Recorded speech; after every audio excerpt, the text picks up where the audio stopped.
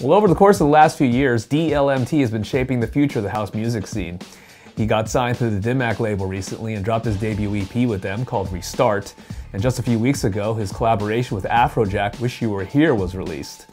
Maria T is a shuffle dancer who goes by Maria Moves on Instagram, and spoke with him about his music and how he got started. One thing that I really noticed when just kind of like diving into who you are and your music, you stand by the saying, music that moves. And I really resonate with that because I'm totally a movement enthusiast. I'm a dancer, I actually shuffle, and the video to your song, One Drink, and it just like smacked. It was so good. I love it. Appreciate that. Did I comment on that or see that video? I don't know if you saw it. I'll send it to you. Send me my DMs, yeah, I'll check it out, yeah.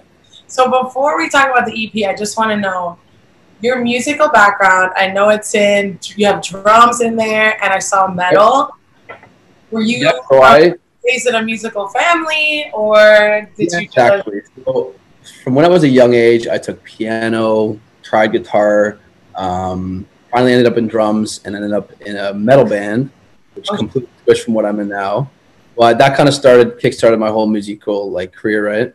And I think my music now is very drum and bass heavy because of that musical background, right? So DMAC is new. You signed this year with that record label. Yes. So we just signed for the EP, and the EP is done now. So I mean, hopefully, looking forward to working with more in the future. And then in 3 days, I actually have a track dropping with Afrojack, which is pretty cool. I saw that. Oh my God, Afrojack. One of the reasons why I started to love the scene. One of the reasons I started making music, so it's pretty cool to work with. That's amazing! Right? Oh my goodness, it's so cool to see that come full circle, right? Like exactly, the people that you're starting to collab with and really very cool. Yeah, to get the recognition from the artists that I grew up listening to is very cool. So. That is just why you do it, right? Like that's the reason. I do it for the love of music, to be honest. I don't do it for the clout or the fame or something on it. I've always loved music, and I just started doing it. I was working in engineering before I started all this, which is a complete different switch. And it was kind of my hobby on the side, and people ended up loving the music I was making. And I just do it because I love it. A lot of people love that video that I made with your song, and I noticed people from all over the US were commenting, I love that song, I know that song. So it was cool. It's crazy how that song is, it came out last, I think, February, and it's still going crazy because I've been seeing actually a resurgence of all these people doing these shuffle videos recently to it. I'm like, what the heck? It's crazy. I think the whole premise, music that moves, as well is I kind of want music, I want to create music that moves you on a personal level as well as on the dance floor, right? So I think it's not just necessarily dancing to it. It's also that every single song can, every listener can interpret it very differently, right? Yeah, the lyrics are also very powerful. All the names very lyrical based. And the new EP, Restart, Elevate, In Your Mind. Love the way you move.